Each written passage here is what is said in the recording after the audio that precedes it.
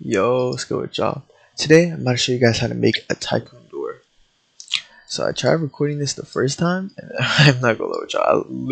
I halfway forgot like one step, and I feel so stupid now. But yeah, we're gonna get straight into this video, and I'm gonna help you guys understand how to do it, and just overall just get you to know how to do it.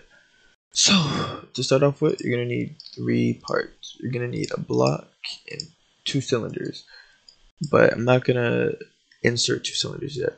What I'm gonna do is rotate this cylinder, make it stand upright, and then we're gonna move it up a little bit. Then we're gonna Control D, which is duplicate.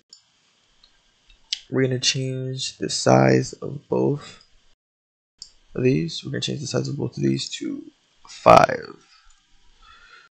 And then we're going to move it a good distance. You know, the distance that a door would be. And yeah, that looks good. Since we used the move tool and we just moved it to the left, the coordinates for it are going to be the position coordinates are going to be the same except for the z coordinates. So yeah, then we want to get our little block, and then we want to scale. We're going to want to scale it. We want it to kind of merge with both of the cylinders. And obviously we're going to just make this a little bit smaller. We want to merge this one too, and we want it to go up like that. We don't want it to go all the way to the top, just a little bit.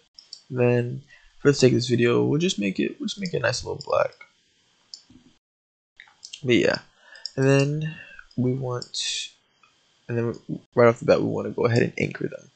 That's because you guys already know what will happen if we don't anchor them. And then we want to go ahead and name them. So the cylinders, we're going to name them handle. We're going to name both of the cylinders handle. And then we're going to name our part. We're going to name this door. Because this is like, I guess you could say, this is the actual door that they walk through and stuff. Let's just scale that in a little more. Yeah, like right there. Yeah, that looks good. Looks good. Then we're going to select everything. Control G, which is grouping it. We could just name this Tycoon door. And then inside, we want to insert a script into door. To insert, we want to delete that. Then we want to make a variable. We want to do local head equals script dot parent.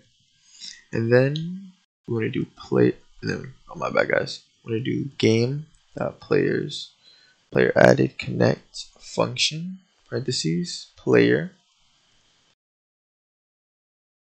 And then we want to do game. Oh no, my bad guys. We want to do script.Parent.Touched connect function close parentheses. Then we want to do script.Parent.Parent. Then for this, we're going to want to insert humanoid into the group. And then we're going to do script.Parent.Parent. Humanoid dot display, and do humanoid dot display name equals player dot name 2 dots quotation marks s Tycoon. Now you guys can obviously name this whatever you want, but for this we're just gonna put Tycoon. So basically this is gonna get my name, the player's name, whoever touches it, makes contact with it, it'll get my username, and then it'll add on the S and then Tycoon. So Spike19 is Tycoon. And then the last 2 lines, we want script.Parent. We'll set the transparency to 0.5. So it's like halfway seeable. You can just see halfway through it basically. Then we want to set CanCollide. I'm going to set CanCollide to false, so you can just easily walk straight through it. And then we want to go ahead and set the display name to. You guys can obviously change this to whatever you want, but we're just going to put touch to claim. That's what we're going to put. And then there you go. We'll just have it right in front of our spawn. And then we'll go ahead. We will hit play. and it is not there. I don't know why it's not there. Oh, I almost forgot, guys. We need to weld. So yeah, you guys want to add in a weld. You want to weld the door.